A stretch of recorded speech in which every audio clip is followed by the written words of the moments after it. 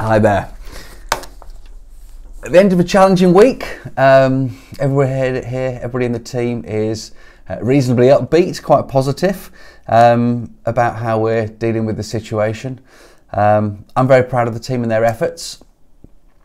We said at the beginning we wanted to know what any shortfall from normal was, so we're tracking very carefully where things should be, and if they fall short of that, we want to be able to measure that and hopefully make up for it in some way as well, or at least understand what it is. Some areas of the business are way off normal, and others are running absolutely as they would be any other week or month. The team here have been doing some extraordinary things to keep the wheels of the wagon rolling. I'm very proud of them.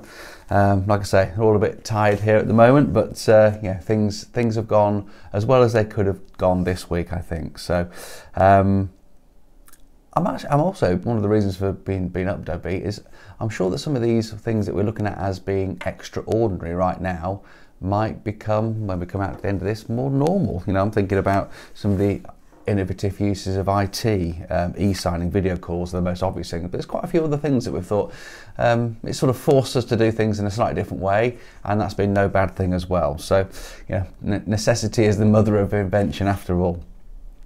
So, how are we getting on with the business of finding, fixing, renting and managing property? So, finding property first, and this is the list that we're going to go through in every update. It is what we think, certainly what we're interested in as a business, and what landlords, all their questions at the moment are falling into one of those four categories. So first of all, the supply of investable property. Last week we agreed a normal number of properties, but in a very non-normal way. You know, talking about knowing what normal is and making up for a shortfall. Almost all estate agents have stopped doing viewings, so that is way off normal. You know, almost, if we hadn't have been able to do other things, our business would have dropped off the proverbial cliff. So we can actually still do viewings ourselves, taking the government recommendations, recommended precautions. We're not sure how much longer that can continue or how much longer it's sensible to do that, but certainly most estate agents have stopped doing it anyway. However, none of the properties we bought last week we actually viewed last week. We've got a back catalogue of previous viewings that we've done. We keep very careful records of those, and we're trawling back through that list and re-offering on previously properties that we were knocked back on. So it's put us in a very strong position. Estate agents are sat at home working. People can't do viewings, but we've got this back catalogue of viewings that we've already done, and between ourselves and estate agents, we are picking up properties that way, sale agreeing properties, and I think that will continue over the next couple of weeks.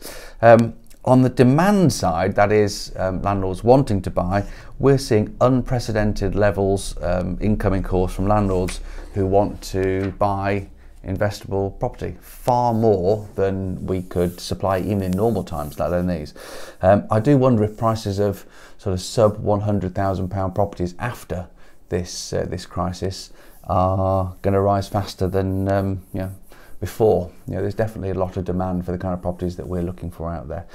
Conveyancing's still happening. There was much in the news last week about the property market being halted. Also a bit of accusation that the government weren't being clear. As we found in most cases, the government were being very clear, but if you only half read it or half understood it, then there was a way that confusion could creep in. Reading directly from the government's website, this is you know, sort of a précis of it, but the government wants as many house moves as possible to be postponed. Which sounds what the house market stopped. The average UK house market is sold at a chain, obviously, and if you think about how many actors could be involved in that, it could be 100. You know, all, depending how long the chain is, every person in the household, every person helping them move, are all possible cross-contamination. The government definitely wants to stop that kind of move going on. However, they clearly said, if you carry on reading down the advice, that although the kind of house sales, normal ones, should be postponed for 3 months or so, unless they absolutely can't be. That was also made clear. The government advice goes on to say buying a house is not only acceptable, but it needs to carry on as normal for the sake of the economy, essentially, like I'm seeing there. So over the next weeks and months, I can see a significant opportunity for us to increase the number of properties we own. I appreciate there's a dire countrywide situation. I wouldn't want us to be accused of taking advantage of any situation here. We aren't reducing the level of our offers. We'll pay the same as always. It's simply that more people are now going to be accepting our offers, whereas before they weren't and wouldn't do that. That's what happened with all the properties that we sale agreed last week. Our offer didn't change, but now it was acceptable to the vendor. I don't believe that that's taken advantage. It's providing vital liquidity in the market, if nothing else. Buying houses that others can't buy, renovating them, turning them into decent, safe homes, affordable homes for long-term renters is always something that a good landlord can be proud to be involved in. I'm certainly absolutely fine with buying more houses and doing those things and providing long-term houses for renters. So that's buying houses. Still going on in a very, very different way, but I think that there's a big opportunity there right now, and coming out the other side of this, we'll definitely be buying more houses. I can see that. Fixing property, renovating and getting builders onto sites. Some sites are open, some are not, depending on exactly what work's going on. Different contractors have different thoughts on how they're going to proceed. All are working to government recommended precautions, and we've stressed to them that they need to stay safe. It's unclear what necessary really means, and I think that's the crux of it. The guidance is work from home unless you can't, and clearly a builder cannot fit a kitchen in one of our properties working from home. Is their work necessary? That's the big question, I guess. Perhaps it's to them if they can't feed their families. We're leaving it to all subcontractors to decide for themselves. They're all subcontracted, they run their own businesses. We're leaving it up to them to decide. We are relaxing deadlines, and we're just keeping a close watch for this next week. That, combined with some supply shortages, some materials and whatnot, has slowed some work, although others it hasn't slowed it at all. We're not at a dead stop by any means. Things are moving. We completed on 3 projects last week that were handed over ready to rent. And tenants are waiting as well, and they were lined up beforehand. So most of our suppliers, that is material suppliers, tell us they are working on plans to bring back deliveries soon, and it doesn't say exactly what soon is. So that's fixing. Renting. This is perhaps the area where most effort has been expended this week. March is almost a record-breaking month for us, which is pretty incredible in the circumstances, and even more incredible because lots of applications did pull out.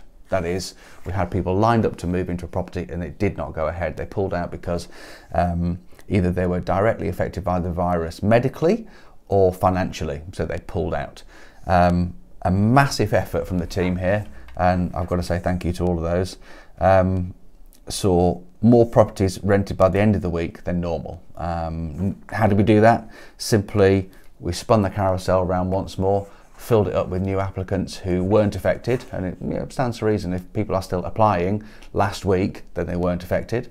Picking up the phones, responding to emails, and the team here worked from early morning till late at night to achieve that. It was particularly tricky because all our viewings now are unaccompanied. Although with team members close by, we would open a door, let them in, which doesn't sound particularly a lot harder, but we've had to put key boxes up at every house. That's about nearly 70 key boxes we've had to put up for all the viewings that are scheduled up ahead. We can't do viewings on property that's already occupied, so there was a lot more phone calls to make to book those things in, but although they happened. We also took the time to video as many properties that were empty as we possibly can. We've created virtual viewing packs, again taking more time. That's why burning the midnight oil to get these things done. If we couldn't do viewing videos because people were in the house, we used stock photographs. But essentially now we've got a pack for almost every, and by the end of next week the aim is every house that is on the market to rent, that we can email to applicants, they can do a virtual viewing and be almost certain that they want to take the property just using email and the internet, looking at videos. So using those methods, we rented more properties. We also took on several new landlords. We took on 4 new landlords last week as well, because they'd heard that we could do this. They had empty property. We went around, did those things, and we're doing the virtual viewing. So yeah, where most agents were just closed, we were able to pick up new business, list property and get the property let agreed, and it's now in referencing. So I'm particularly pleased about that. I think it says something about the team here and the business. So yeah, I'm particularly happy about that. We've also seen a large number of landlords, it's worth noting, with serviced accommodation units, which is not something we manage ourselves, but they're converting them back to standard rents. Just an interesting side note, 2 of those landlords that we picked up last week were serviced accommodation that had dropped off a cliff, literally no more viewings, no more bookings, and we've re-rented them as a single let. So that's renting. Now onto the long-term management of property. That's the business of looking after tenants, the tenancy, and your property as well. So first, some good news. All rent and legal cover insurance providers, they stopped insuring about 7 days ago. However, on Friday, last Friday, we got the amazing news that our provider is back. So we can now offer full rent and legal insurance protection on tenancies. We announced it at 4 p.m. last Friday. We've been inundated, as you might expect, and the team have been busy this weekend getting cases through. Rent and legal cover will pay your rent if your tenant can't. So you can see why people would be interested in that.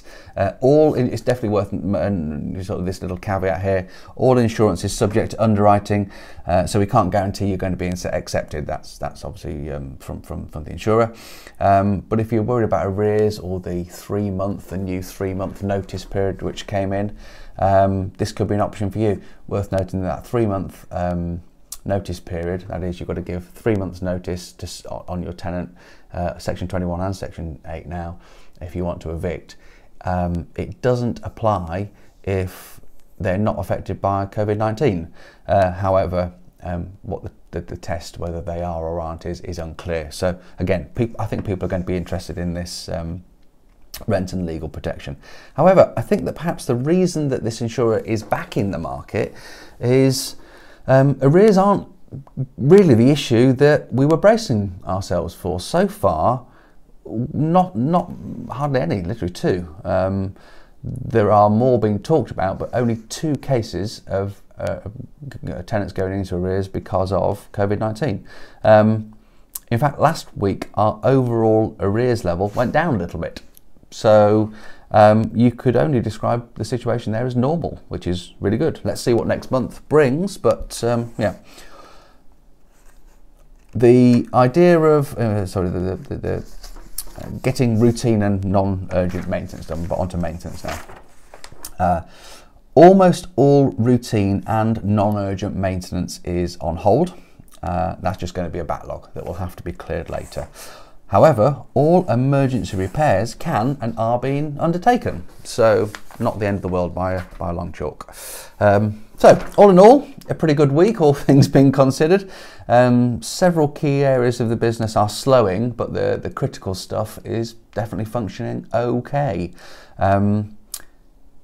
Let's see what happens with new business, taking things forward. I think there might be opportunity, and if there is, we will definitely grab it.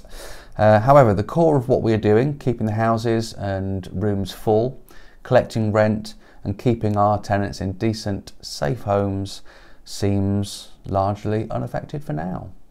More updates to follow.